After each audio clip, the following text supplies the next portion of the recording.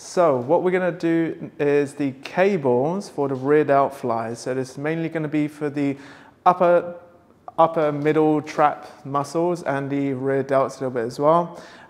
So what we're going to do with the setup of the cables, now a lot of what's working is going to depend on the height of the cables. So for the more of the middle traps and the rear delts, then the cables are going to be positioned more in line with just towards maybe the upper chest area. So not too high. So when we're moving, we have our arms a little bit lower than the shoulders. So Neris is going to step forward and he's going to reach over his right arm to grab hold of the cable here. And then he's going to reach over with his left arm over to the other side.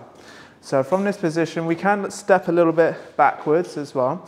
And he's kind of got maybe even one hand on top of the other, or just her hands going into each other like this. So he's going to first engage his upper back, so he's going to squeeze his shoulder blades back together, pull his shoulders back and get a load of tension in this upper back region here. We can have the feet a little bit wider and tense up the stomach a little bit. It's going to help him be a bit more stable. And then what he's going to do is lift the cables out to the side, just so he's got his arms in line with his shoulders here. So he's not about trying to come as far back as possible. He's just trying to get his elbows in line with his shoulders here, and he's going to return back to the starting position, not losing that tension here. So he's still tensing up tight in the back area. And let's go for a few reps. Now, sometimes when you're lifting a lot of weight or you're starting to get tired, and you're going to start compensating with the hips. So one thing that you can do to make it easier is, push the hips a little bit further backwards here.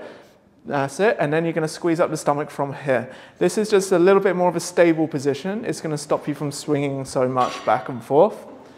That's it. Then again, the only part of the body that's moving here are the arms.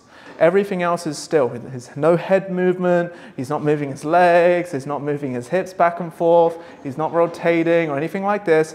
And he's not allowing the tension in his shoulders to disappear. So I don't want him to let his arms just reach all the way forward and he goes into a round of the back. He's got to keep everything stable.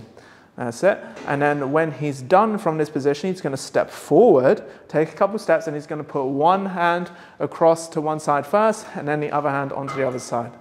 And then that's it.